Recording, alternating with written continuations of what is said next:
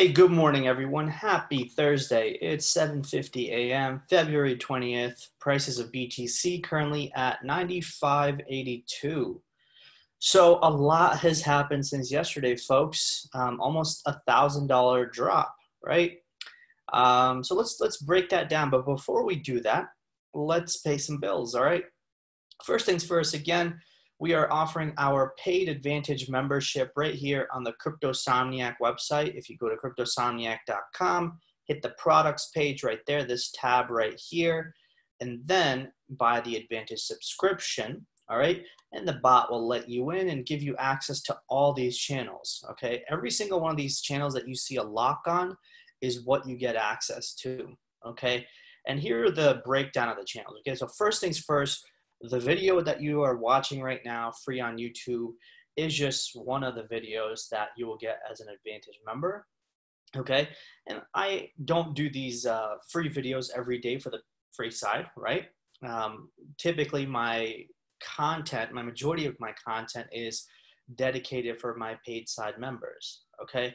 So we have these BTC analysis every morning and evening, so 2 video updates a day, plus written analysis through the day, okay? So you can see right here, whether it's evening time or morning time, if I see something happening in the market that I need to talk about, I will post the update right there in the Bitcoin analysis channel.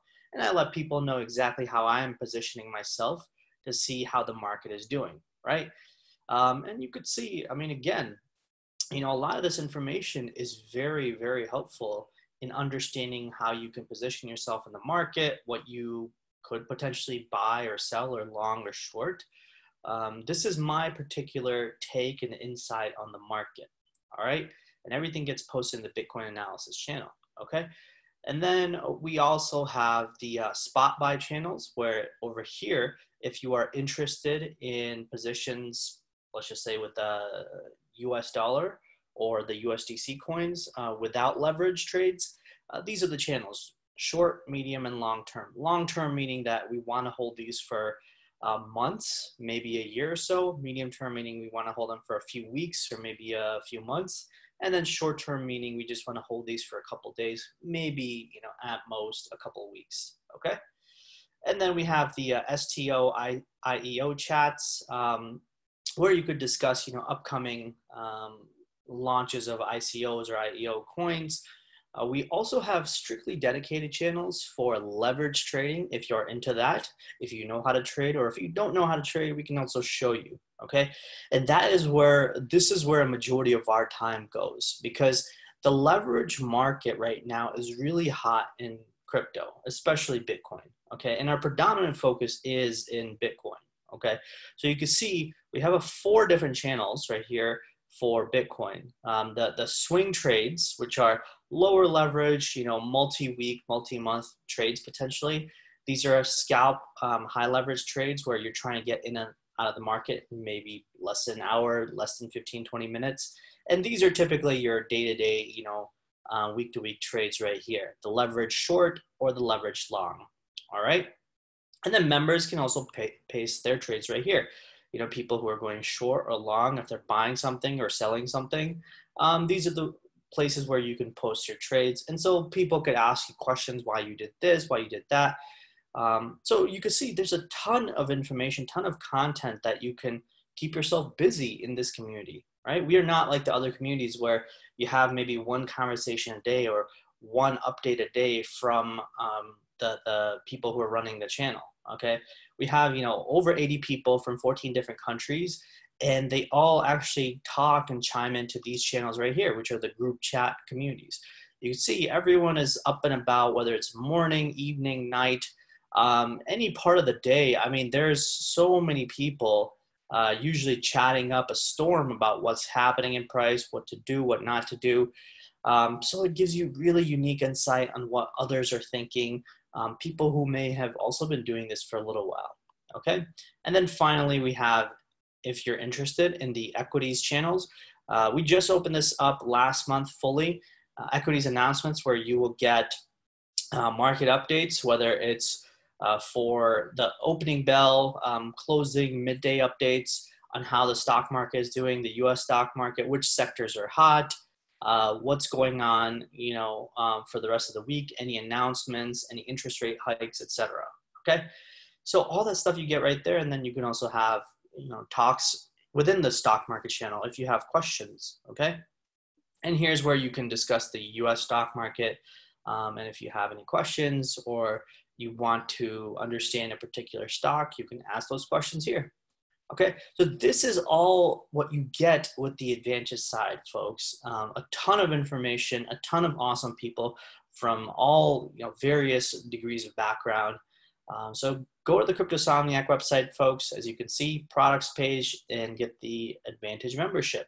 Okay, all right, so let's get to the analysis. Okay, what we've seen so far, okay, again, is after this drop, price is really just kind of creating this pennant, this bear flag right here on the 1 hour. Okay, let's make this a little bit more clearly right here. Okay, there's really nothing else that I can do other than draw this like a pennant.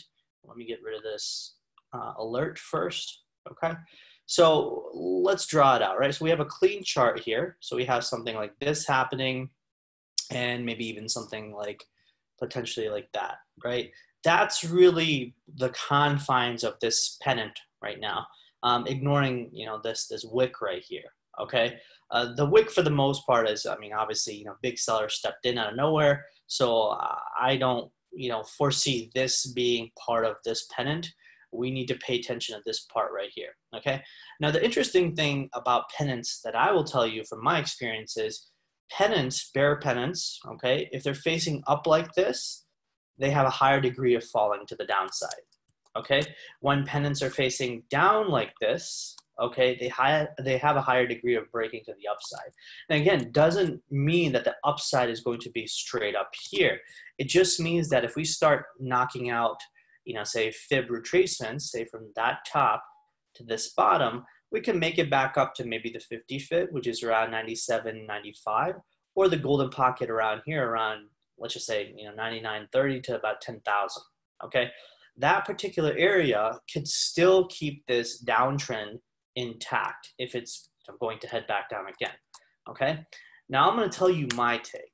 Okay, and this is where things get really interesting. All right, so let's go to XO charts. All right, we'll go to XO and we'll check out something that's really interesting. Okay, so first things first, okay, I'm going to check out the daily. I'm going to explain to you guys. Here's the daily candle from yesterday. Okay, so we had about 4.1 billion contracts exchanged, $196 million in negative delta.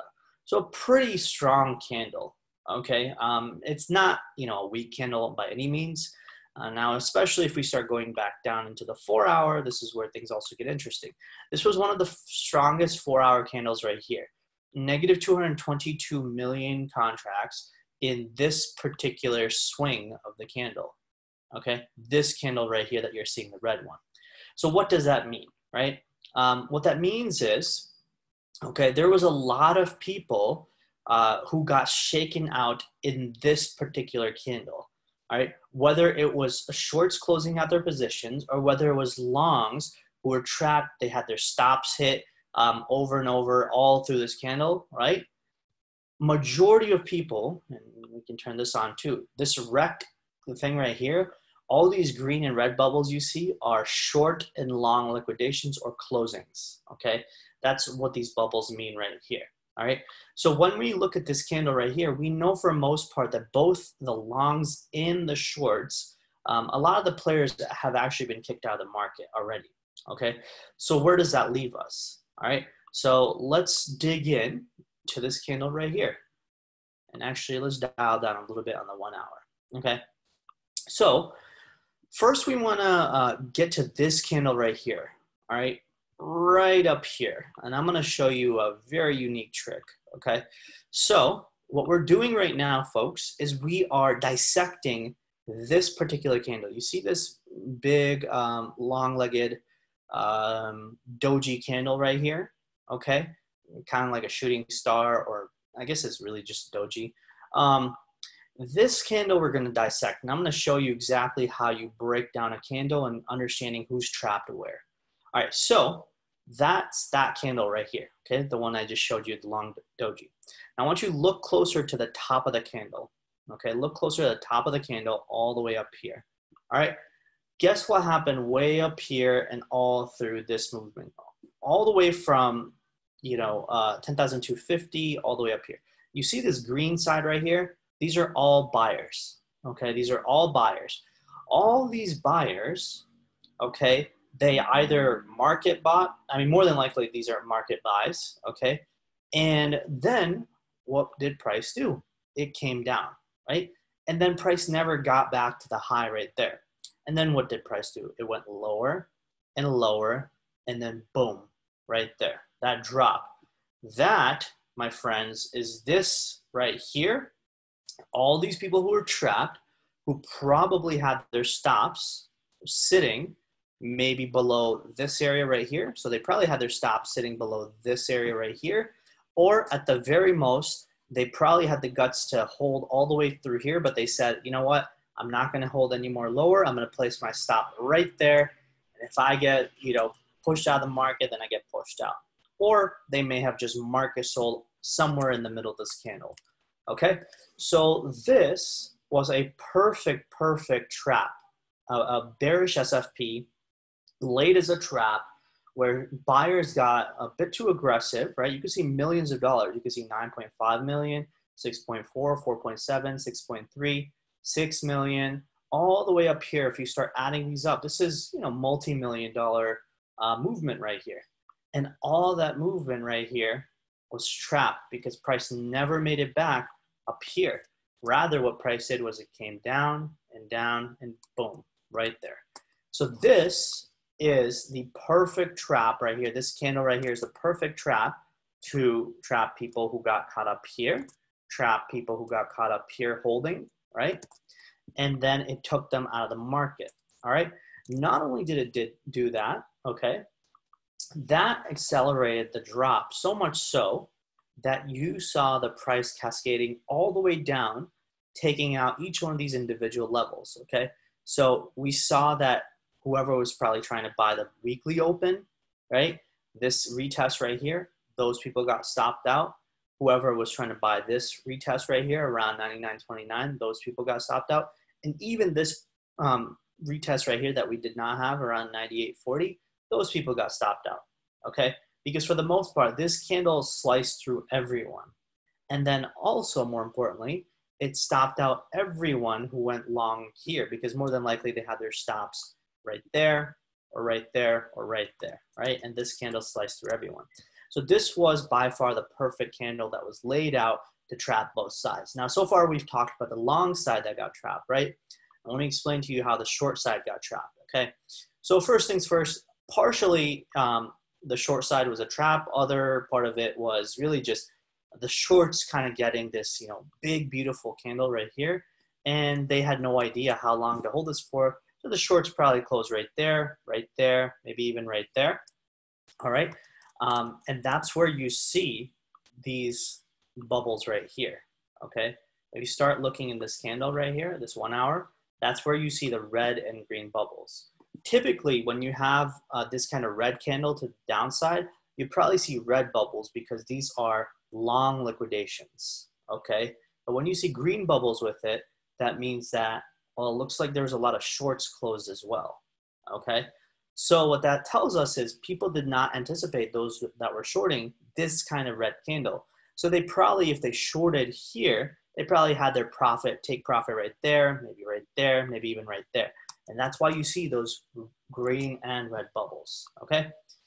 Now let's talk about another thing, all right? So we have the big anatomy of this candle right here with the big wick to the downside, okay? Now here are where sellers are trapped, way down here. Anything inside this wick right here are aggressive sellers who thought that this candle was just going to kind of just keep slicing down. And so those people are trapped because price is now, let's just say from here all the way up, price is now almost $200 above where they shorted.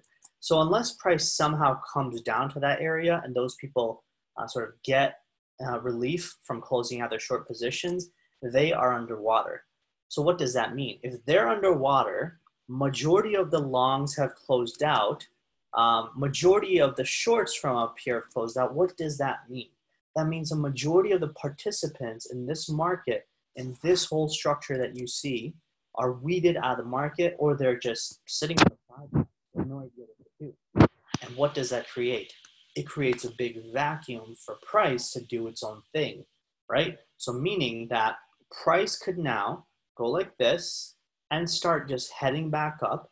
They can use the fuel from these shorts right here who are trapped and just keep moving price up and up and up.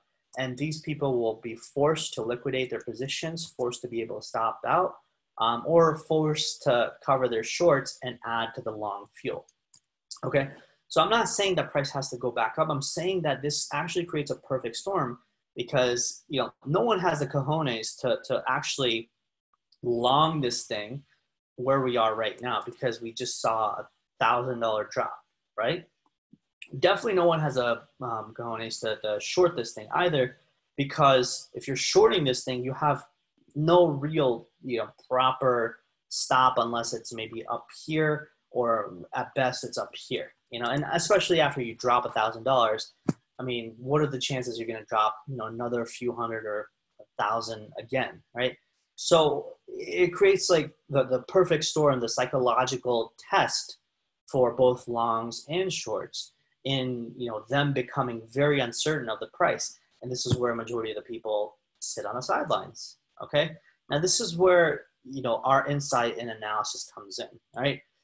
Now, for the most part, I've said this over and over again, right? Number one, this blue box right here is still holding. We have yet to close a candle below this red box, or I'm sorry, below this blue box, okay?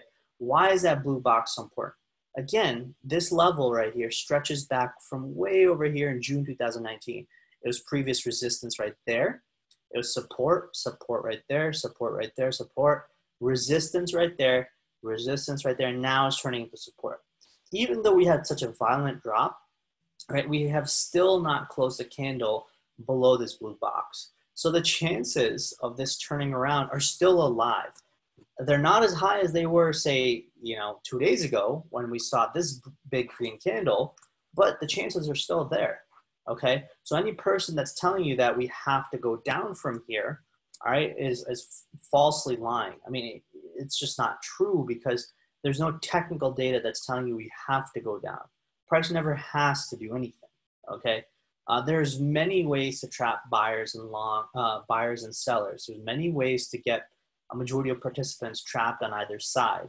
And I would probably figure that this is probably the best way to do that, okay? And then, you know, blast this candle back up towards 10.5 or 11,000. That's, again, you know, if the market was to cause a maximum amount of pain, I would figure this would be the way to do it.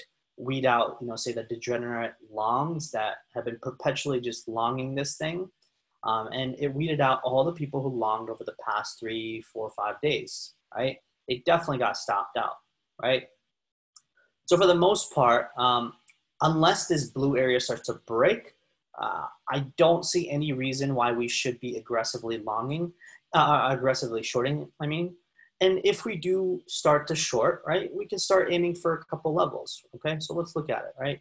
So first saying that this is the top right here, where will we be aiming for? Well, first level, I'd probably aim for this 382 fib right here, right? That's around $8,900.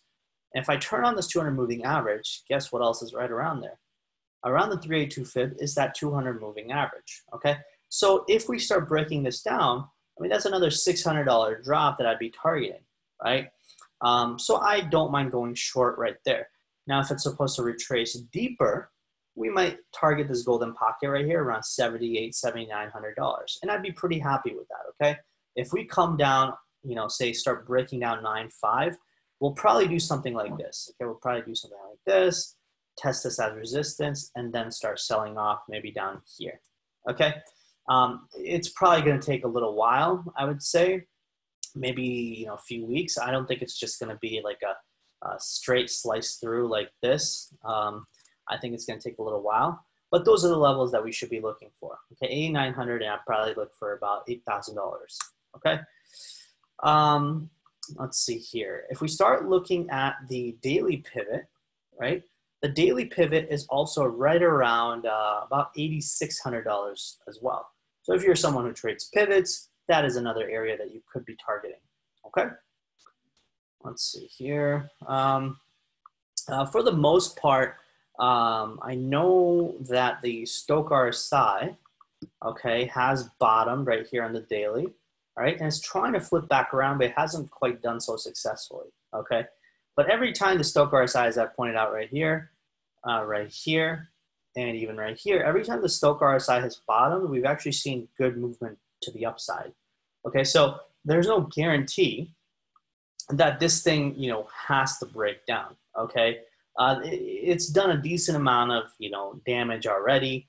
I would probably say that the best way to sort of move this price is probably to the upside. But again, you know, I'm simply just going to wait it out in the market, and I'll see exactly what to do. I'll let my Advantage members know which way I'm positioned. But for the most part, you know, if I'm going to short, let me at least get another bounce opportunity up here or something around $9,825, $9,900, and then short this thing all the way down, okay? I'm not going to short right here after we've already dropped $1,000 unless I start seeing the daily start showing weakness. Like, you know, each one of the next consecutive candles closes lower and lower and lower. Then I'd probably be more interested in shorting. Until then, I'm still long biased unless this blue area right here starts to break, okay? Let's see. You could see on XO right here, really not a whole lot of buyers, at least their bids are not there yet. But the sellers are stacked. You know, they're stacked at 9,700, they're stacked at 9,750, 9,800, all the way up to about 99 or 10,000, I guess. Okay, so the sellers are definitely stacked, right? So that means that, I mean, the sellers are out in full force. They need to get out of their position because if they longed here or here or here, they want to be able to get out of the market at a better price, okay? Let's see, as per XO, I don't see anything else going on XO. I mean, obviously the CVD, the cumulative volume delta, has really, really aggressively stepped up. Over here, what you really want to see for a turnaround is this negative delta right here. You want to see that start dropping, and you want to see the positive delta start picking up, okay? I don't see that yet. So we'll see, you know, exactly when buyers actually step up to the plate or the sellers are getting exhausted. We'll see how that works, okay? But that's it, folks. Again, come join the Cryptosomniac community. Like I said, you get all this, you know, valuable information and knowledge that we can, you know, share with you, and also a massive education section, okay? So I hope you guys come join cryptosomniac.com, and I'll catch y'all soon, all right? Take care. Cheers.